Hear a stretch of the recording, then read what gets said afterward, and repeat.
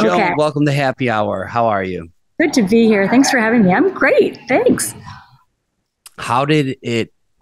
Hi, we're gonna get right into it. How did it feel, just being back and seeing all the women tonight?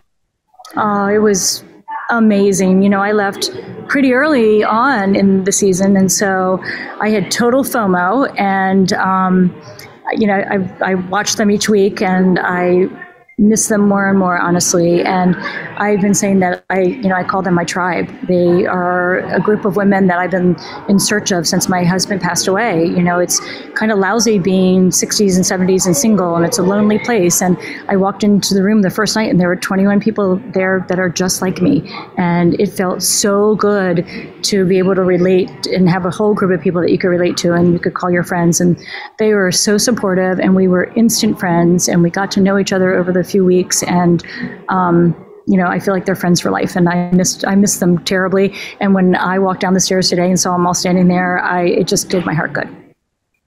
Nice. It really is like the best reunion, the tell-alls. Like it's so nice to see everyone. And I feel like it's such a nerve-wracking night. Having everyone sitting around you just makes you feel so much more secure. It did. I wanted to, when people were talking, I wanted to just run over and hug each one of them. But we had our seats and you had to stay there. But I was sitting next to Nancy, and we were like holding hands half the time. She's my good buddy. She actually even lives close to me. Oh, really? That's awesome. I love I live that. in Maryland. She lives in Virginia. We're like 20 minutes away from each other. Oh my that's gosh, nice. that's meant to be. How were you feeling about seeing Gerry tonight? And did you kind of know what you might want to say to him if you got to talk to him? So I didn't know. I didn't really actually know he was going to be here. I guess I should have. And so I didn't have anything kind of planned in my head. But I was really excited to see him because, like, when you leave when you leave Bachelor, you leave really abruptly. Like, it's not, a normal, like, breakup or whatever. I couldn't even call mine a breakup. I mean, I had to leave for my daughter's health. And so it was super abrupt, and I felt like I felt brokenhearted. I felt like I broke his heart, and like we had no closure. We never spoke again. And so I finally had the chance to say, I felt like we had this unfinished business, and I'm sorry about it. And I've seen now the hometown visits, and I see that he connected with people, and I'm happy for him. I feel like I lost out, but that was part of my journey, and it is what it is. But I'm really happy for him. He deserves it. He's a really, really good man.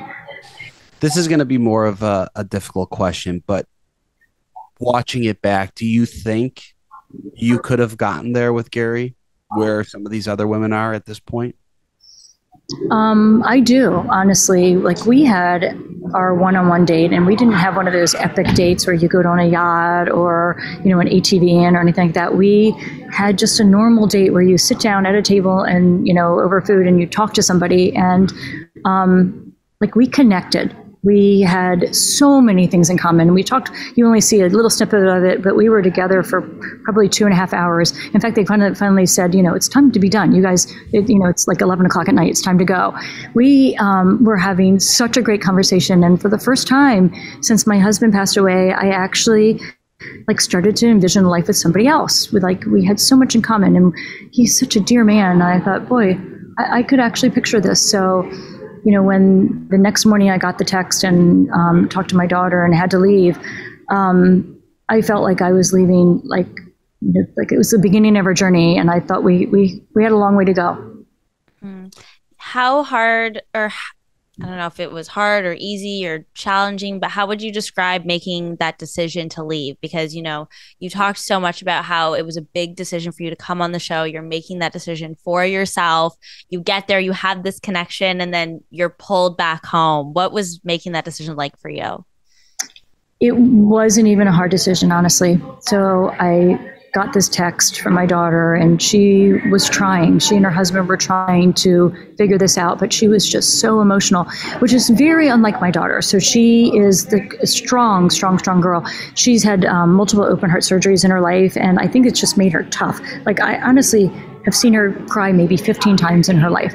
So when she reached out with that heart-wrenching text, and then I talked to her, and she could not even be composed enough to have a conversation hardly. I was at that point too. I could not leave that mansion fast enough. I needed to be home. I would have walked across the desert if I had to. I was like, you guys have to book me a flight like right now. And they're like, we have things to do. You can't leave yet. So it wasn't a hard decision. It was hard. It was emotional. I was very, very sad that I had to do it, but being home was the only place I could be. I had to be there. Yeah, it seems like that. It seems like it would almost have been impossible for you to even like fully commit yourself to Gerry with all that going on back home. Yeah, you're very right about that, actually, Joe. And how is your daughter and your family right now?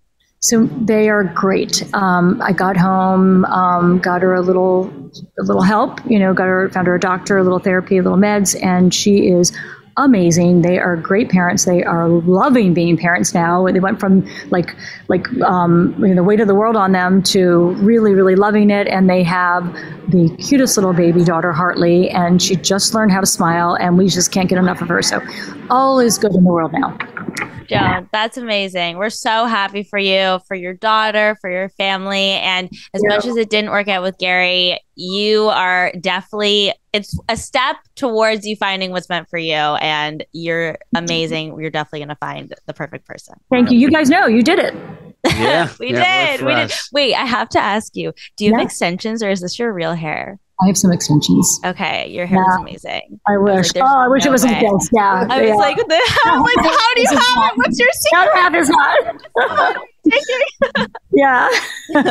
All right. Thank you, guys. Thank you for having me. Thank you, Joan.